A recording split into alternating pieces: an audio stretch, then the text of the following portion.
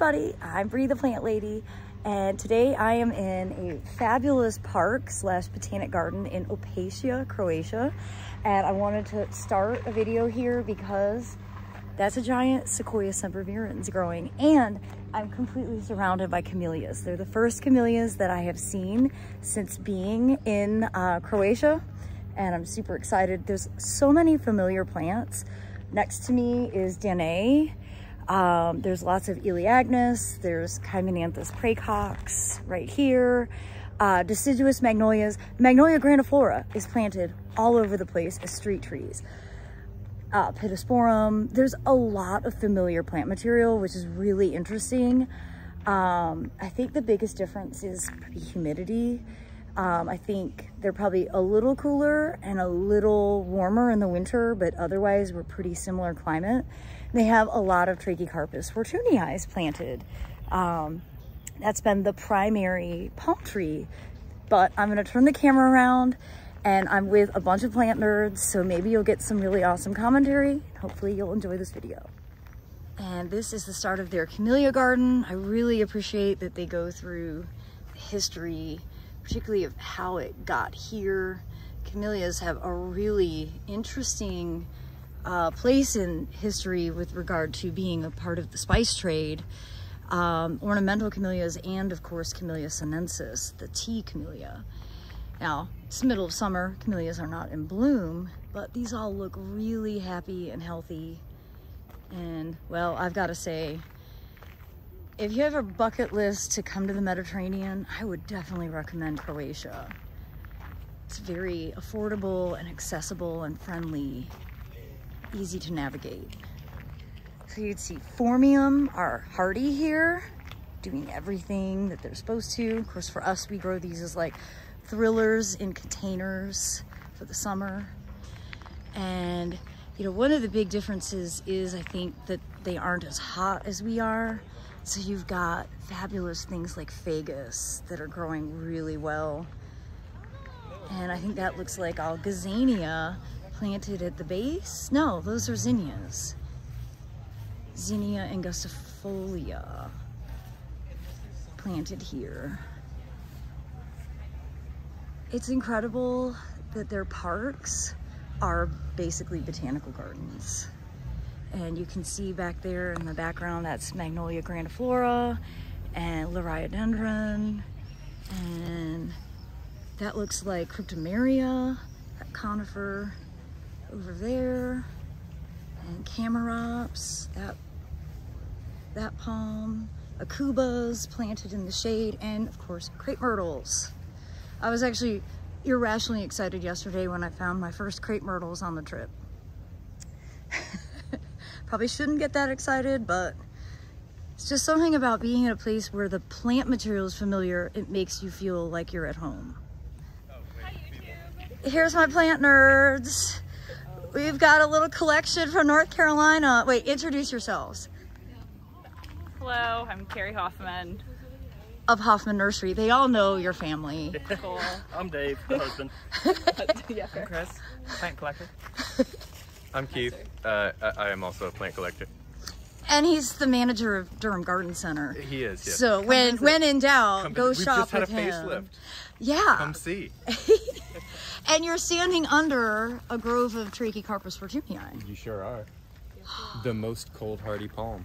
Trunking. Trunking. Cold hardy palm. And is this Camarops?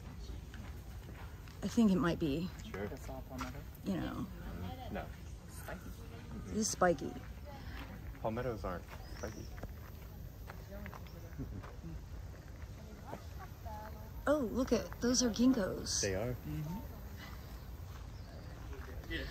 All right, so I was caught up in the moment. I wasn't planning on making a video, but now I am, so I'm gonna backtrack a little. You can see these giant southern magnolias, Magnolia grandiflora, with Pittosporum and Acuba underneath. So this is a very much a mix of Asian and North American plant material, very similar to what we use in North Carolina. And then here into the knot garden, which is of course Adriatic Sea adjacent, you've got Buxus, you've got adult form Hetera helix, and then, you know, begonias and Dusty Miller, then agave in the middle.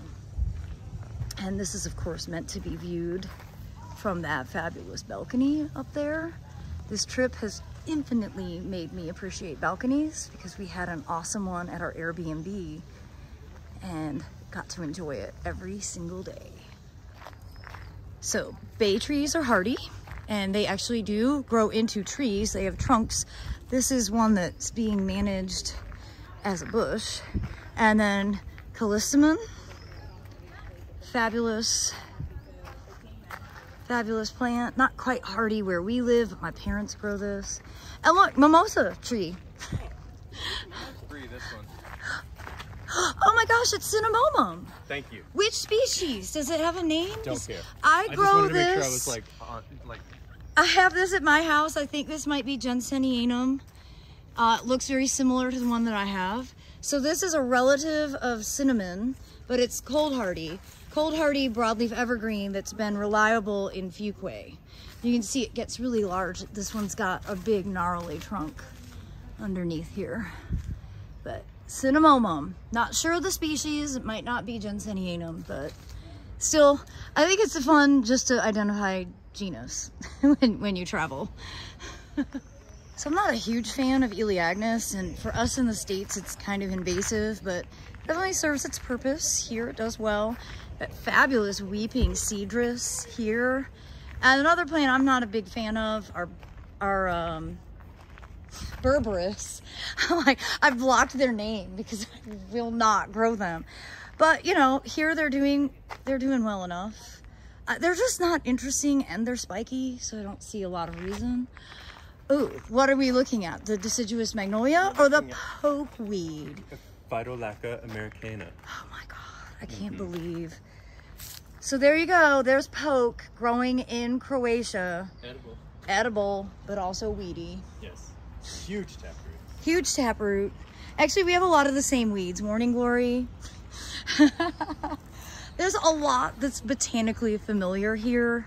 Like I mentioned, I just think there's like an incredible feeling of familiarity when you can recognize the plant material that you're surrounded by.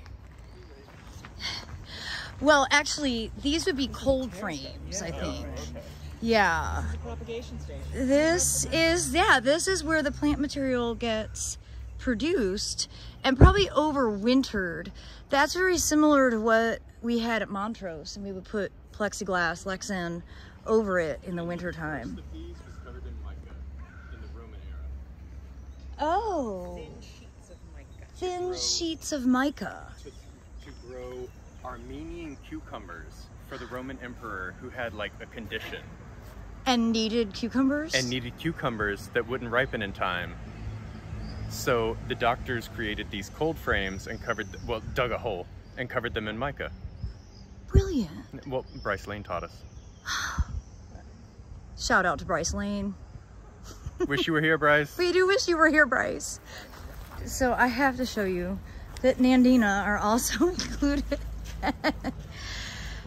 You know, they don't seem like they're invasive here or anything, whereas in North Carolina they're a bit aggressive and seedy, but underneath it, that is planted underneath another Magnolia grandiflora. North Carolina plant material is well represented in Croatia. So we've just walked into a place that's like, I don't know, 10 degrees cooler, and we're realizing it's a bay forest. So yeah, like the bay that you cook with, Old Bay seasoning, this is what it looks like here. Bay leaves. Bay leaves. Bay leaves. So you've got the lower growth, which are all suckers, and you have this large tree-like formation. I've never seen anything like this before, so it's pretty exciting. You know, we grow bay as an annual in pots, and if you're lucky, you can keep it alive for a few years, but it's not ground hardy where we live. So this is pretty remarkable. It stinks so bad here. These are all ginkgo seedlings. A carpet. Literally, I've never seen so many ginkgo seedlings from this grand dame. Oh, look at all the fruits. Oh my God. So you can see these are obviously hardy bananas, fruiting, flowering, covered in bees for pollination. Really beautiful, huge stand. I don't know the species. It's not the species that I grow.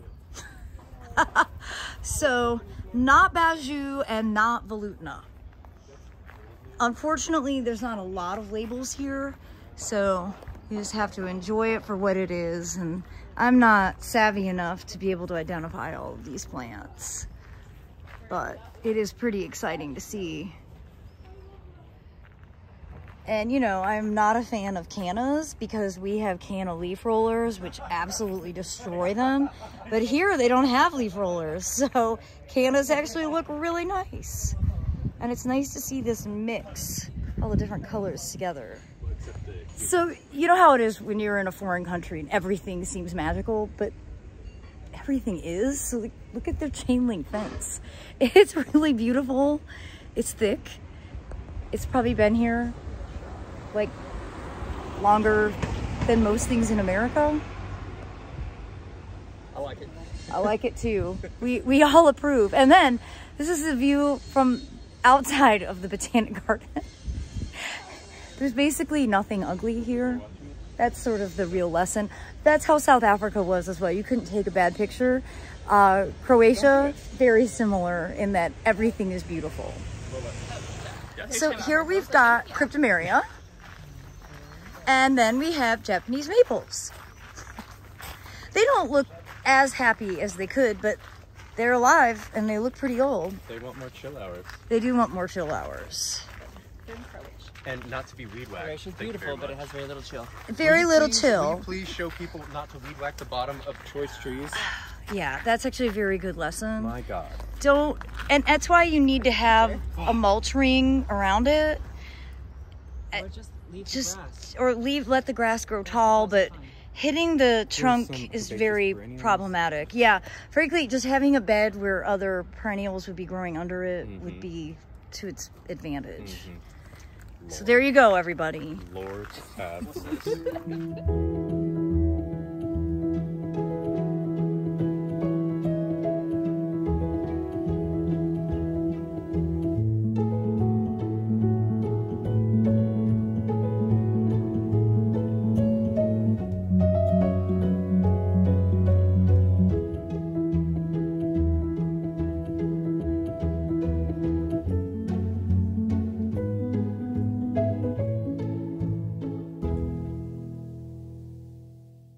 Hello. So we have found some metasequoia here, 2, 3, a whole grove with hosta planted, which is, I'm kind of surprised to see hosta. Sorry, I'm walking into your picture. No, formerly funkias. And ferns behind here. These are Japanese prairie plants. Oh, and that's a Chalcedrus here, which is a pretty cool conifer. So this is really beautiful. And look, hydrangeas. Like, you could find this scene in like most of the eastern half of the United States. Yeah, easily. It's Except where so, there's deer. Except where there's deer. Where the deer eat all the hostas. Well, everybody, I hope you enjoyed this walkabout here in Opatija, Croatia. And if you ever have the opportunity, highly recommend visiting. We head back stateside tomorrow, and I certainly look forward to sharing updates from my own home garden, where unfortunately in my absence, temperatures have gone to like 106. Not really looking forward to returning to that climate, but I'm excited to see how the garden is doing. So as always, thanks so much for watching. Happy gardening.